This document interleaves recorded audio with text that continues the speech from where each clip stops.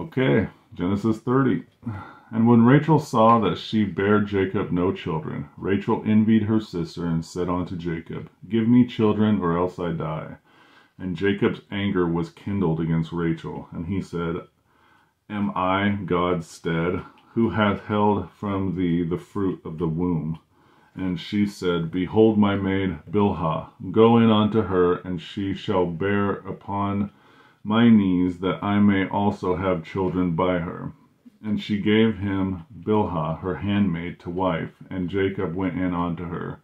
And Bilhah conceived, and bare Jacob a son. And Rachel said, God hath judged me, and hath also heard my voice, and hath given me a son. Therefore called his name Dan. And Bilhah, Rachel's maid, conceived again, and bare Jacob a second son. And Rachel said, With great wrestlings have I wrestled with my sister, and I have prevailed. And she called his name Naphtali. When Leah saw that she had left bearing, she took Zilpah her maid, and gave her Jacob to wife. And Zilpah, Leah's maid, bare Jacob a son. And Leah said, A troop cometh, and she called his name Gad. And Zilpah, Leah's maid, bare Jacob a second son. And Leah said, Happy am I, for the daughters will call me blessed, and she called his name Asher. And Reuben went in the days of wheat harvest, and found mandrakes in the field, and brought them unto his mother Leah. Then Rachel said to Leah, Give me, I pray thee, of thy son's mandrakes. And she said unto her, Is it a small matter that thou hast taken my husband? And wouldest thou take away my son's mandrakes also? And Rachel said, Therefore he shall lie with thee tonight for thy son's mandrakes. And Jacob came out of the field in the evening, and Leah went out to meet him, and said, Thou must come in unto me, for surely I have hired thee with my son's mandrakes. And he lay with her that night. And God hearkened unto Leah, and she conceived, and bare Jacob the fifth son. And Leah said, God hath given me my hire, because I have given my maiden to my husband. And she called his name Issachar. And Leah conceived again, and bare Jacob the sixth son. And Leah said, God hath endued me with a good dowry.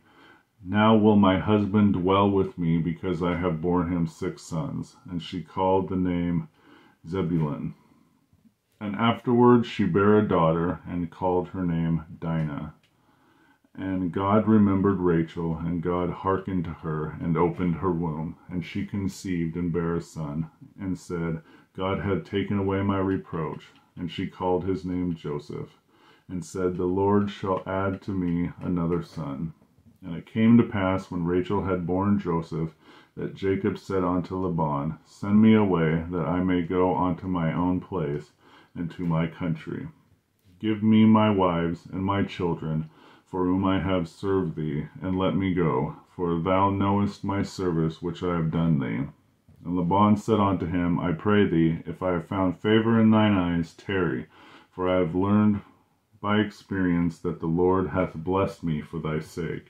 And he said, Appoint me thy wages, and I will give it. And he said unto him, Thou knowest how I have served thee, and how thy cattle was with me. For it was little which thou hast before I came, and it is now increased unto a multitude. And the Lord hath blessed thee since my coming. And now when shall I provide for my own house also? And he said, What shall I give thee? And Jacob said, Thou shalt not give me anything. If thou wilt do this thing for me, I will again feed and keep thy flock. I will pass through all thy flock today, moving from thence all the speckled and spotted cattle, and all the brown cattle among the sheep, and the spotted and speckled among the goats, and of such shall be my hire. So shall my righteousness answer for me in the time to come, when it shall come for my hire before thy face.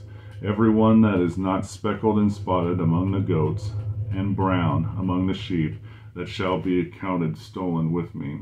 And Laban said, Behold, I would it might be according to thy word. And he removed that day the he goats that were ring-stalked and spotted, and all the she goats that were speckled and spotted, and every one that had some white in it, and all the brown among the sheep, and gave them into the hand of his sons.